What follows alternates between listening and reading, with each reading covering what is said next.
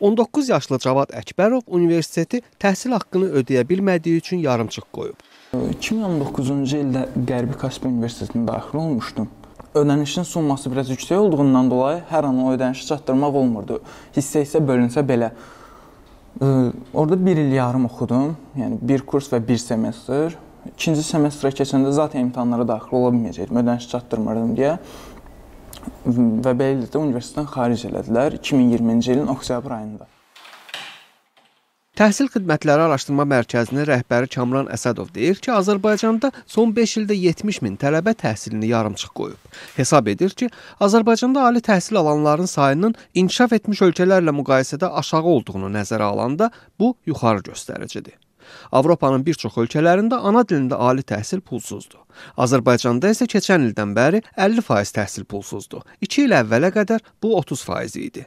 Təhsil Nazirliyinin məlumatına görə yeni ali təhsil haqqında qanun layihəsində tələbə kreditlərinin verilməsi nəzərdə tutulur. AP agentliyinin keçən ay yaydığı məlumata görə hazırda təhsil krediti reyestri yaradılır. Kamran Əsədov deyir ki, bu ilin sentyabrından kreditlərin verilməsinin mümkün olacağını gözləyir. O deyir ki, bəzi hallarda tələbələr bu kreditləri hətta qaytarmaya da bilər. Həmin şəxsin bütün qiymətləri əla olarsa və fərqlənməklə bitirərsə, eyni zamanda beynəlxalq yarış və olimpiadalarda ilk 3 yeri tutarsa, onun götürdüyü kredit dövlət tərəfindən bağışlanır. Amma bunu biraz da genişləndirmək lazımdır. Xüsusən də bizim xanımlarımızın təhsilə cəlb edilməsi üçün, qız abituriyentlərin ali təhsil müəssisələrində təhsil alması, eyni zamanda onların yaşayış və digər ehtiyacların ödənməsi kimi güzəştlər etmək lazımdır və əgər onlar ailə həyatı qurarlarsa, hesab edirəm ki, biz onlara güzəşt etməliyik. Sadəcə ən vacib məqam prosesin şəffaf təşkil edilməsidir. Yəni, bu və ya digər şəxslərə üstünlüyün verilməməsi və yaxud da kimlərsə bundan sui-istifadə etməsin. Çünki yenə də deyirəm, burada məsələ odur ki, kredit götürmüş şəxslərə kreditlərin bağışlanma məsələsi də qanunvericiyə nəzərdə tutulur. Hazırda Maarifçi Kredit Fondu da fəaliyyət göstərir. Amma Kamran Əsədov deyir ki, yeni layihədə imkan daha geniş olacaq və Maarifçi Fondundan fərqli olaraq valideynin maliyyə durumu nəzərə alınmayacaq.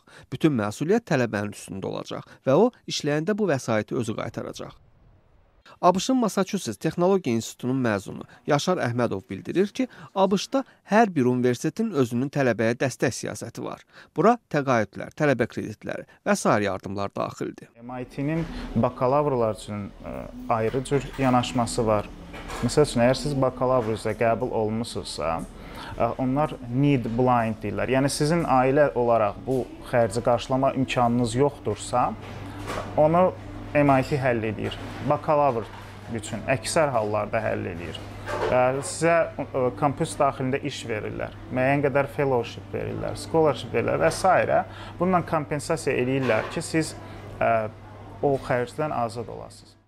Yaşar Əhmədov deyir ki, ABŞ universitetləri magistrlar və digər proqramlar üçün də müxtəlif yardımlar təklif edir.